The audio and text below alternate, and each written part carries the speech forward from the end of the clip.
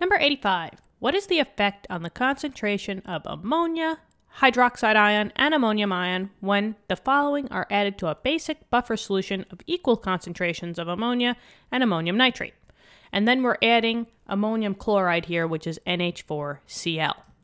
Now, I have my balanced equation already. If you guys want a little recap as to why we chose this equation, you could always check out the first one out of the bunch here in the playlist, 85A, and we go over in depth how we went and got this equation. But basically, the question is asking what's happening to the ammonia ion, the hydroxide ion, and the ammonium ion.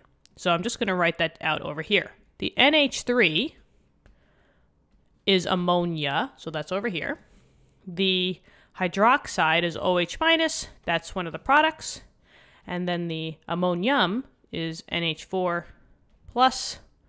And they're just asking for what's happening. Is it, are these going to increase in concentration, decrease in concentration, or have no effect? This comes from what we're adding. In this case, we're adding NH4Cl.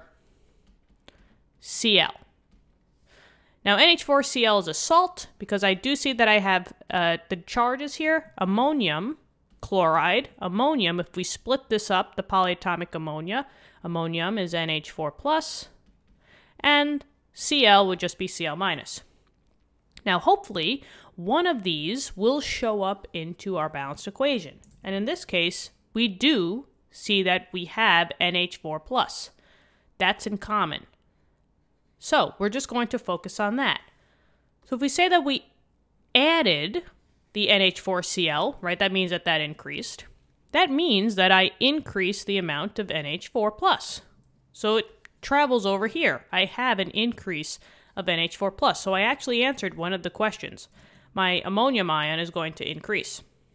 Now I just got to figure out what's going on with the other two. Well, now this comes from Le Chatelier's principle, which is a review, right? From, I believe, I don't know, chapter 8 or 9. But remember, Le Chatelier's principle says that if you have too much of a concentration, right? If you have an increased amount of something, you have way too much of that.